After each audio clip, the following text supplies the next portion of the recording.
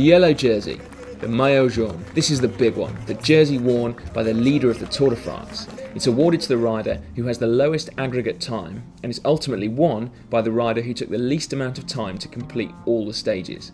It's important to remember that stage finishing positions are not taken into consideration. This contest is often known as the general classification, or GC. To win the yellow jersey, a rider must be able to scale the mountains with the very best climbers, but also be exceedingly strong in the time trials.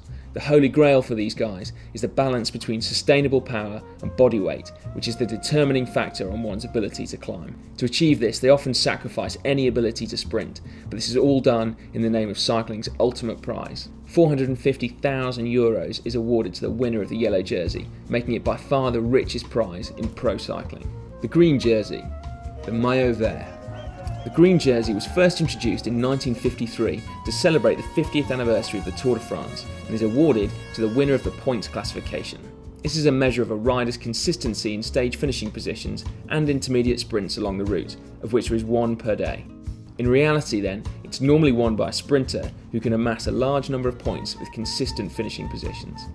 Along the course profile, you'll notice a point on the map marked by a green S. These are called intermediate sprints, and the first 15 riders to cross the line here earn points towards the green jersey classification.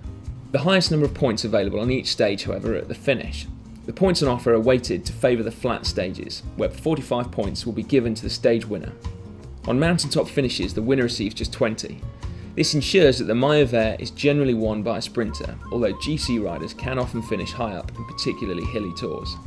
The polka dot jersey, the maillot à points, awarded to the winner of the best climber competition. It was first introduced in 1933.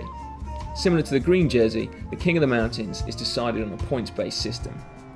These points can be picked up on certain climbs en route. All the significant hills and mountains are given a rating based on their difficulty, with category 4s being the easiest, all the way up to the very hardest, the ore category, of which there are only a handful each year. Naturally, more points are available to riders who reach the summit of the big climbs, with 25 points available to the first rider over the top of Alpe d'Huez, an HC, compared with just 1 point at the top of the Côte de Lausanne, for example, a fourth cap. While it always helps to have a strong team, contenders for the King of the Mountains largely tend to work as individuals, taking their chances in the breakaways on medium and high mountain stages to hoover up points on the early climbs before the GC riders come to the fore closer to the finish.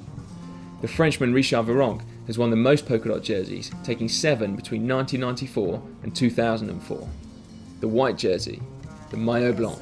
Established in 1975, this classification is only open to riders aged 25 and under. It's essentially a junior version of the general classification.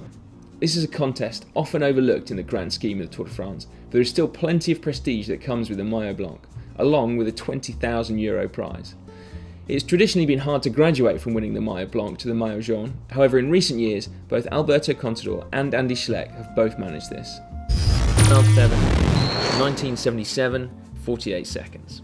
Bernard Thévenet won his second Tour de France in 3 years, seeing off some formidable opponents such as Eddy Merckx, Joop Zoetemelk